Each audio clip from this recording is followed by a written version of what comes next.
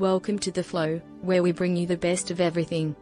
Today, we're taking a journey across Canada to explore the provinces and territories that make up this beautiful country. Canada is made up of 10 provinces and 3 territories. We'll start in the Atlantic provinces, where we'll visit Nova Scotia, New Brunswick, and Prince Edward Island.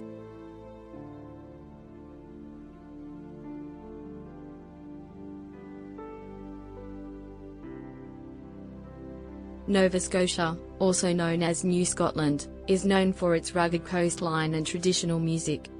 The province's capital, Halifax, is a major economic centre and home to a vibrant arts scene.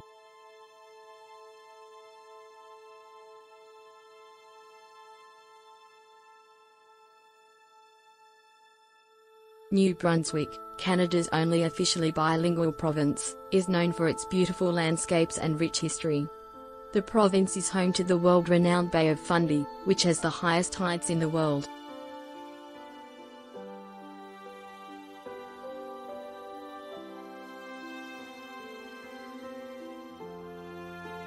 Prince Edward Island, also known as the Garden of the Gulf, is known for its red sand beaches and delicious seafood.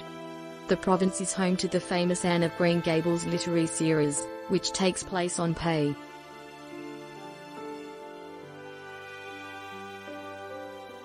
Moving on to Quebec, Canada's largest province by area.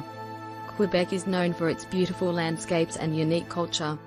The province is home to many historic sites, such as the fortified city of Quebec City, and the famous Montmorency Falls.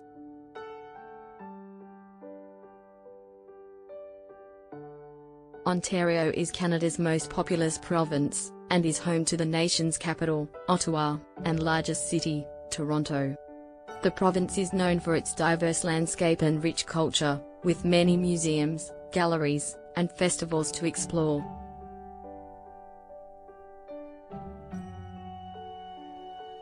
The prairie provinces of Manitoba, Saskatchewan, and Alberta are known for their vast expanses of grassland and natural beauty.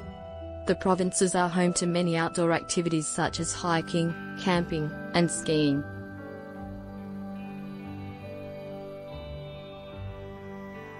British Columbia is Canada's westernmost province, known for its rugged coastline and stunning mountain ranges. The province is home to many outdoor activities such as hiking, skiing, and kayaking.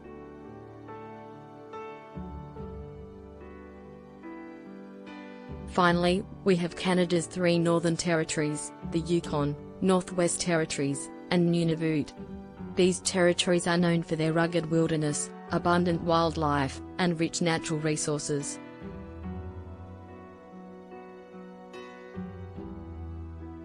That concludes our journey across Canada's provinces and territories.